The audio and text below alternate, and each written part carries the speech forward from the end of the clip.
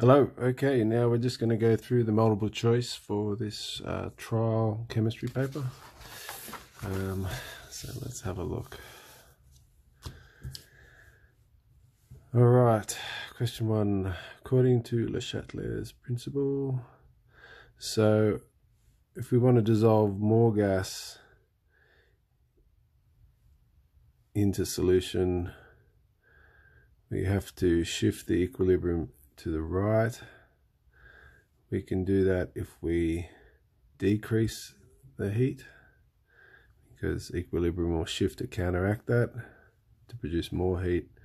So decreasing temperature will be 1, and if we increase the pressure, because there's a gas over here, we can it'll want to decrease the pressure, so that'll shift it to the right as well.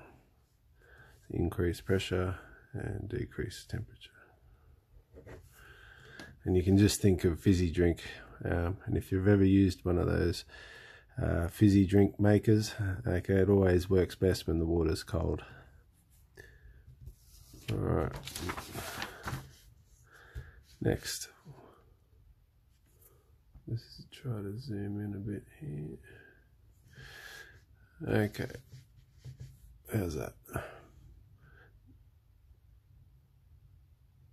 When a reaction has reached dynamic equilibrium, that's when the forward rate is the same as the reverse rate.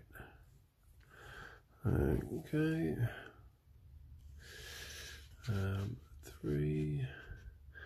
Name the compound in the figure below. Well, meth eth. Okay. Now, which one's 1, which one's 2? It's alphabetical, so B before C. So 1 bromo, 2 chloro. How many position isomers? Well, let's just have a look. Meth, eth, prop, but. 1, 2, 3, 4.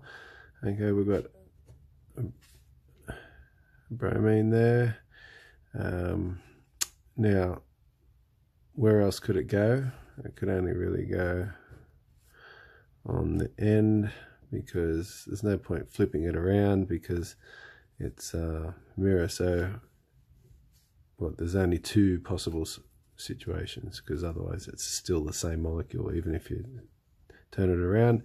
So in total that would be 2.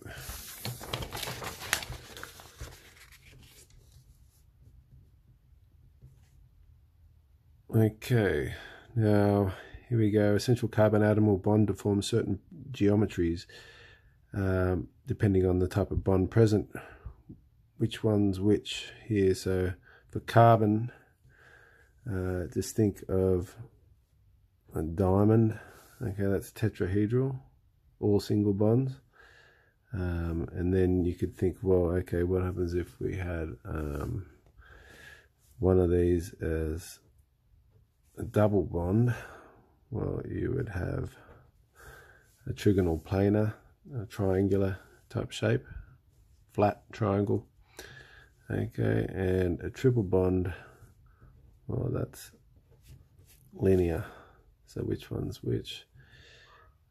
Tetrahedral, trigonal planar, linear.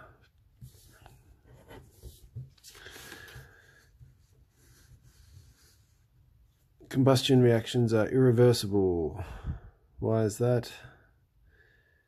Or in entropy tends to, okay, here it is. Entropy tends to increase because, we'll look at the number of, alright, just technical issues. So here, where were we?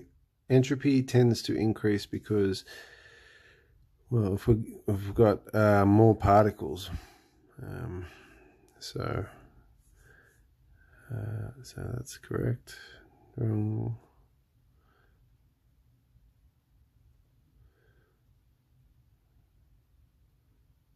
Okay, so A.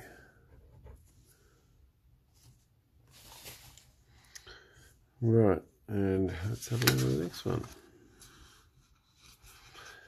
What are the main intermolecular forces found in alkanes, alkenes, and alkynes? Well, not hydrogen bonds. They're usually non-polar. Well, they're non-polar really. So they're talking about dispersion forces. You know, they're the ones where you get temporary dipoles. Positive, negative, negative. That induces a negative over here. Positive. So you get the dipole attraction. Temporary dispersion forces. 8. Which of the following has a homologous series in order of increasing polarity? Well, just from looking at these ones before, alkanes are the least polar. And so it's just a question now of carboxylic acids and alcohols. Okay, so if you've got OH groups and carboxyl groups, so the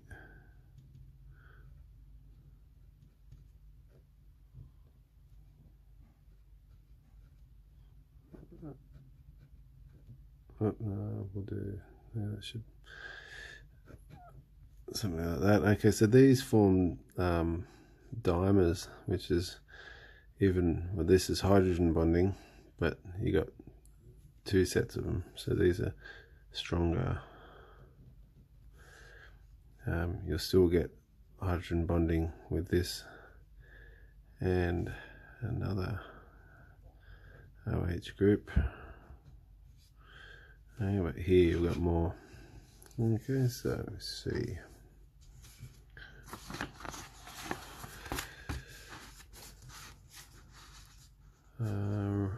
At equilibrium,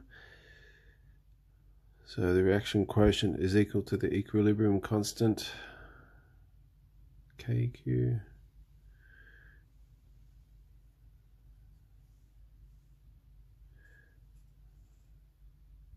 Size of KQ does demonstrate relative amounts of reactants and products. So it does not, so it can't be that. Same chemical reactions have different, chemical reactions have a set value of KQ at a given temperature and pressure. So so that's not right.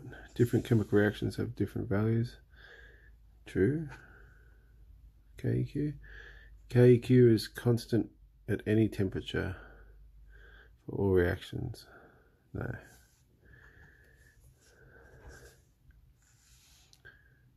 So, yeah, the KQ does demonstrate relative amounts of reactants and products. It's telling us whether there's more products or more reactants. Okay, and that's going to be different for different equations, or for a given equation at different temperatures and pressures.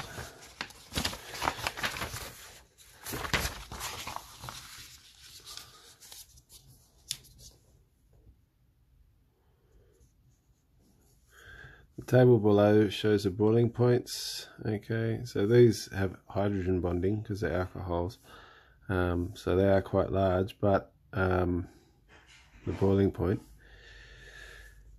But why is there an increasing one here? That's because of chain length.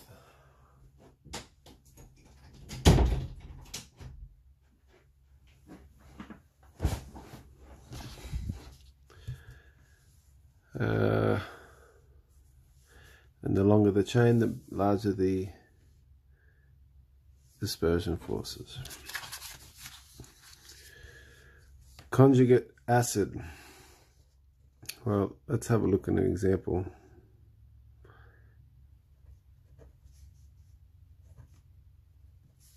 Okay.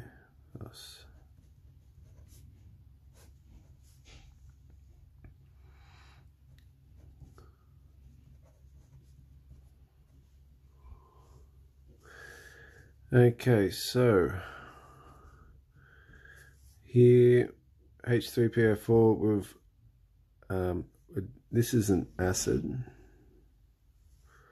right? Because it's donating a proton. What's it donating a proton to? Well, this is turning into H3O. So the conjugate base for this is that pair. Now, so in this direction, this acts as the base because it's accepting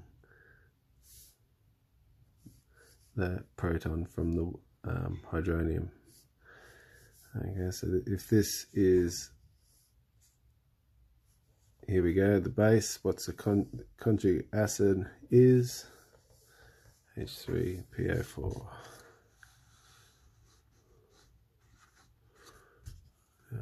Can we see that?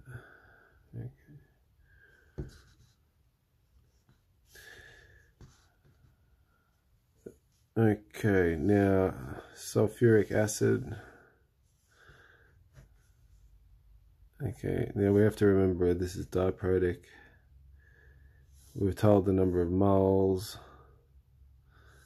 So concentration is the number of moles in a given volume.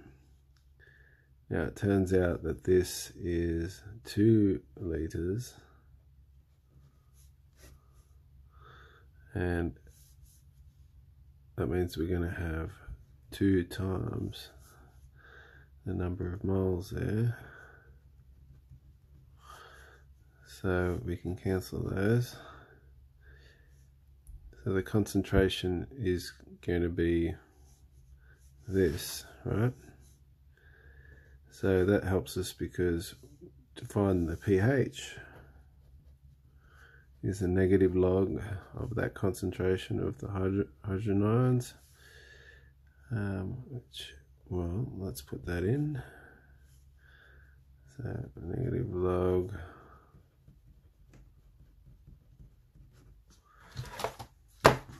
now that's base 10.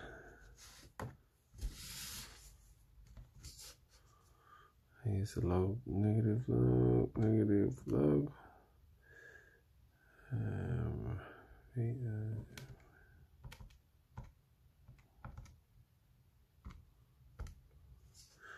2.83.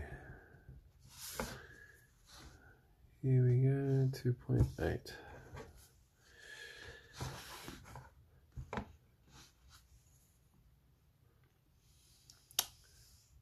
A solution of hydrochloric acid has a concentration of that. Oh, it's a POH. Alright, well, POH is simply 14 minus pH. So all we have to do is find the negative log of, now what's the concentration here? Here. So it's monoprotic.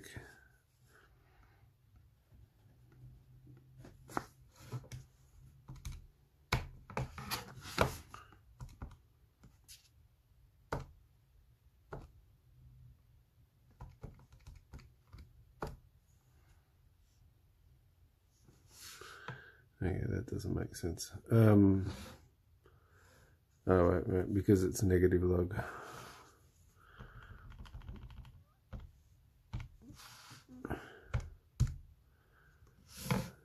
Okay, 11.3. Okay, so what we have here is expression. So that's product of the products.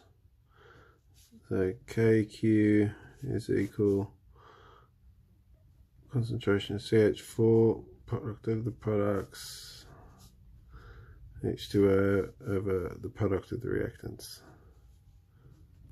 Now there's one thing you always have to remember, is to raise it to the power of any coefficient at the front.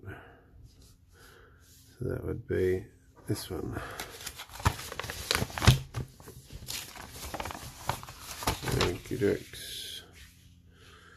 Consider the following. Alright, so if we have a primary alcohol,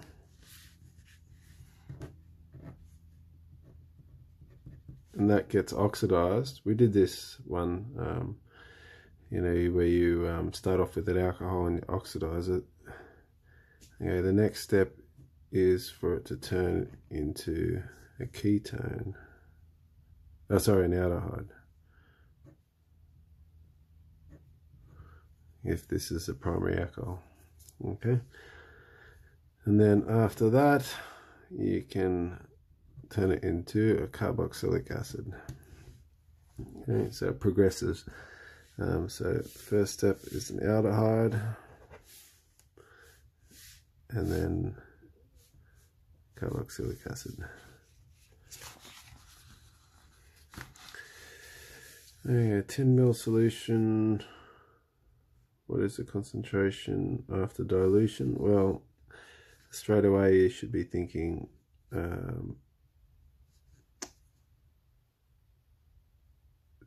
C2V2 equals C1V1.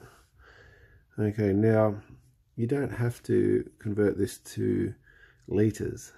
It's a little shortcut, only in this situation, because you can the milliliters cancel out. Let's have a look. So we start off with a 10 ml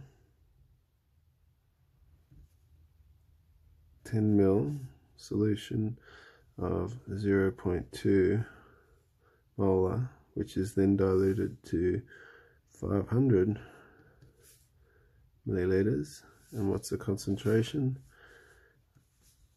Okay, well that's 2 over 500, which equals 1 over 250, which is 4 thousandths.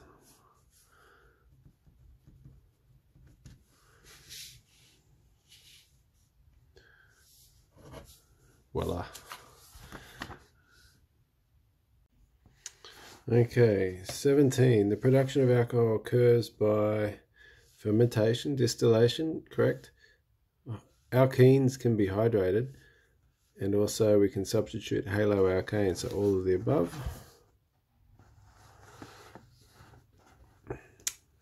Let's have a look here. KSP for zinc, so that's 1.46 times 10 to the minus 10 is equal to, so zinc carbonate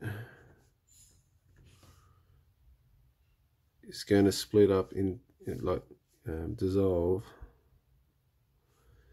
into a 1-to-1 relationship. So we can say that's X times X, which is X squared. If we want to solve for that, square root both sides.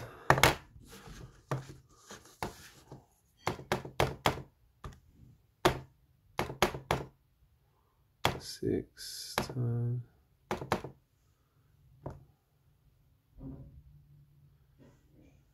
minus 10 minus 10,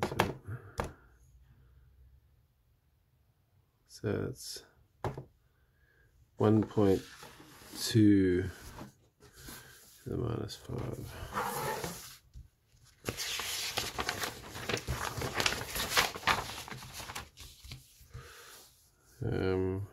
We've got, alright, this information tells us here we've got the mass of the filter paper residue, so we're just going to find the mass. 2.91 minus 1.3, 1.61 mass. So how many moles is that? We know that's the molar mass.